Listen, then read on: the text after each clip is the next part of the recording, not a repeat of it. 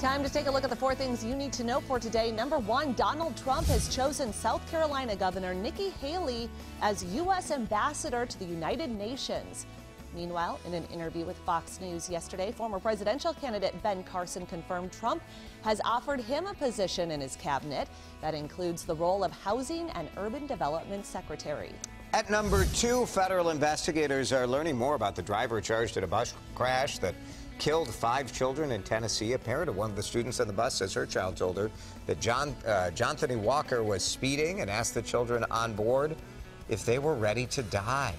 Walker, who has no criminal record, faces 5 counts of vehicular homicide. Number 3, millions of people driving or flying somewhere to celebrate Thanksgiving. AAA says more than 48 million people will travel 50 miles or more between now and Sunday. Today is expected to be one of the busiest travel days of the year.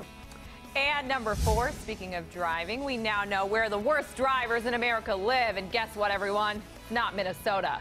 According to a new study, they're Texas and Louisiana. South Carolina, North Dakota, and Delaware were also high on the list. The study comes from CarInsuranceComparison.com that looked at federal data for the results.